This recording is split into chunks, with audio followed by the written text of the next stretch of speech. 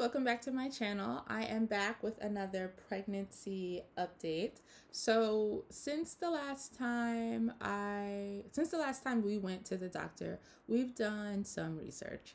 And when we left that doctor's appointment, we were under the impression that we were going to stay another year. We were going to do that because the doctor said that it would be too risky to travel in the first trimester.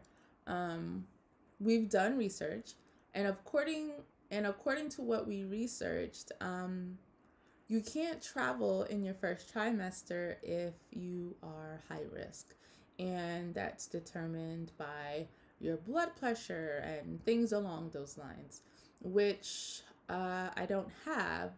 Technically, I shouldn't have a reason not to travel because I'm fine. In addition to doing research online, we asked around, and I had quite a few friends who traveled their first trimester as well. So I was a little confused on why the doctor would tell us not to travel in the first trimester, though I do understand that the first 3 months is a very sensitive time because you can have a miscarriage during that time. And as you progress during each trimester, then the likelihood of you having a miscarriage, it decreases, which is why you typically don't tell people you're pregnant until after 3 months, right? So I get that. So we decided that we're going to just go ahead and we're gonna leave. We're going to stick with our original plan and we're going to leave.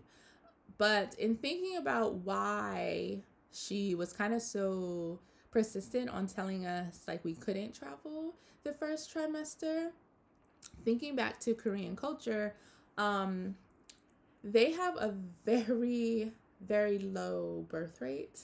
And the population is declining really fast. So it makes sense then that they would be under the impression that if someone is pregnant, that they would tell them not to do anything that first trimester because they don't want to increase the risk of them having a miscarriage and contributing to the already declining birth rate and declining population here in Korea. So when I think about it from that perspective, it makes sense why she would give us that advice not to travel, right? Because she's thinking like you know, a Korean mindset, which I understand, but that isn't our issue. So we decided we're gonna go ahead and we're gonna travel and we're just gonna hope for the best, and you know, we're gonna go ahead and do it. What we did do though is so our trip home, we were supposed to make a few stops. We were supposed to go to China, see the Great Wall, because that's something that both of us have not done yet. We were going to make a stop in LA, go to San Diego, and then head to Ohio, and all of that would have taken us about a week or two or something like that. But because of the coronavirus and everything that's been happening, we decided to cancel that whole thing.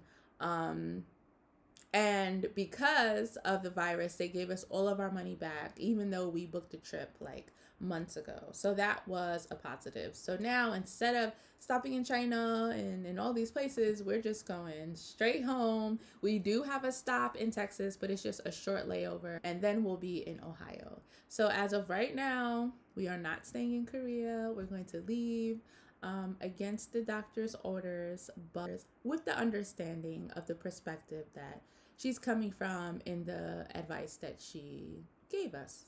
So thank you so much for watching, and I will be sure to keep you updated on our journey and our last weeks here in South Korea. See you later.